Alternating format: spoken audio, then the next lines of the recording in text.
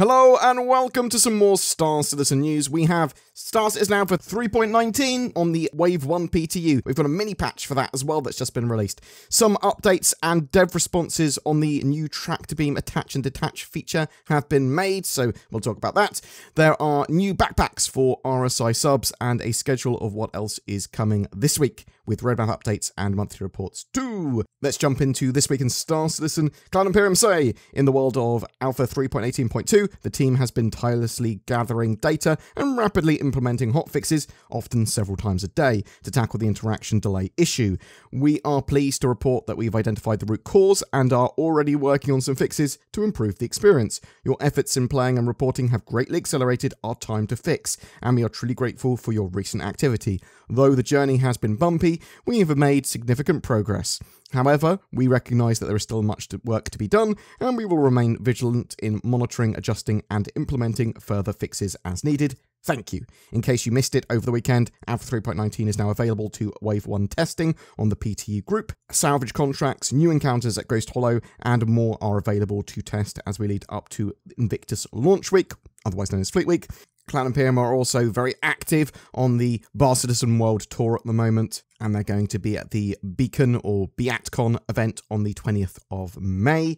So, what's happening throughout the week? Well, Wednesday, we've got the latest roadmap update, so I'm hoping to see a little bit on 3.20, but it's likely to be some sort of confirmation of features 3.19.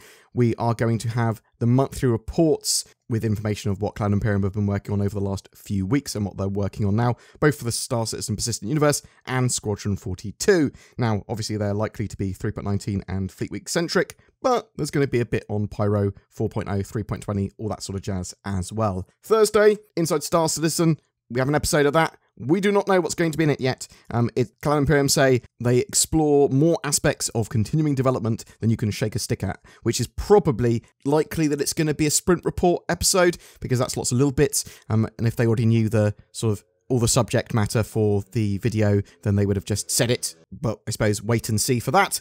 Friday, we've got Star Citizen Live. That's going to be at 3 PM UTC. Again, we don't know exactly what's going to be on that. Now, we have had an updated 3.19 PTU patch, just a little patch.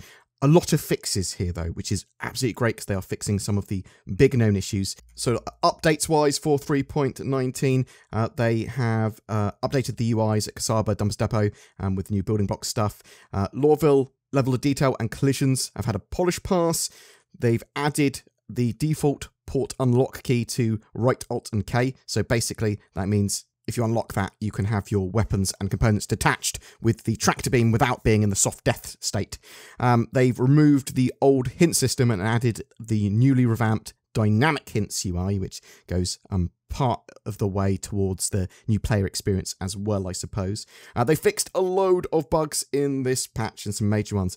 So bug fixes. Players in a given instance could experience a response latency of up to dozens of seconds for interactions. Getting that solved is awesome. When players streamed out of an area and an owned vehicle unstreamed as well, the vehicle didn't stream back in and is shown on the ASOP status as destroyed. Most of the landing pads on the Lorville skyscrapers were missing collisions. Enemy combat AI were slow to respond or react. And we know that AI and NPCs are constantly sort of in the firing lines when it comes to working, not working, dumb, over super murderers. So just bear that in mind. Hopefully they're in a relatively good state for when this patch goes live. Players could be injured or killed when getting out of the chair at the Area 18 Habs. Buying the pharmacy items at Empire Health resulted in invalid location errors. Redeemers were missing the collisions on their floors. The Hull A had a collision wall blocking the player from removing internal components with the tractor beam. Shopping kiosks had misaligned sort of or offset interaction spaces, and obviously had your sort of view following them for ages. Detached components would cost 1 Alpha UEC to repair on the ship that had them detached from. So you could remove them and then go, I'm going to repair my ship for 1 Alpha UEC, and then remove them and then sell them all. So you allowed you to basically have this like duplication bug almost, and you could sell non-stock components with that as well. It was difficult or impossible to remove internal components of the Vulture due to geometry issues, which have now been solved, it looks like. AI Cutlass Splacks would infinitely spawn at Ghost Hollow, which would make for quite a difficult fight.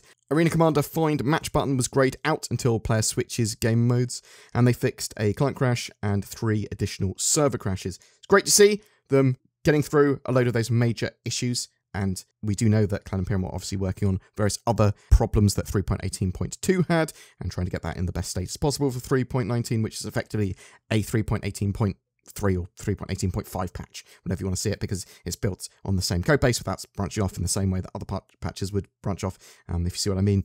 Now, we did have some more information about the tractor beam item attaching and detaching. Cloud Imperium are gathering feedback for this, and I've also answered some questions or been talking about some of the feedback they've received. So let me read you the post. Tractor beam item attaching and detaching Alpha 3.19 PTU feedback. We have released a new update to tractor beam functionality that will allow you to detach ship components, including weapons, internal components, power plants, coolers, etc., where applicable to and from ships, and mining laser heads. You can then place those components on your own ship in compatible hardpoints, and or place those components within the cargo hold for sale to shops that carry those items. This significantly expands the kind and style of available salvage from disabled ships. In addition, this can be done on intact ships, though the ability to detach is linked to the port lock-unlock functionality, so people just can't randomly loot your ship. So they are especially interested in feedback on core functionality, such as interaction issues, removing and placing weapons, exploits and loopholes that allow easy sales. Obviously, we've seen some of those fixed already. Balance of component salvage to hull scrapping salvage, because they don't want to make it sort of pointless to do other types of salvage as well. They want you both to hull scrape. They want that to make a lot of money as a role, but obviously you can now both strip weapons and components and hull scrape if you had a Vulture. Is it worth doing sort of all of it?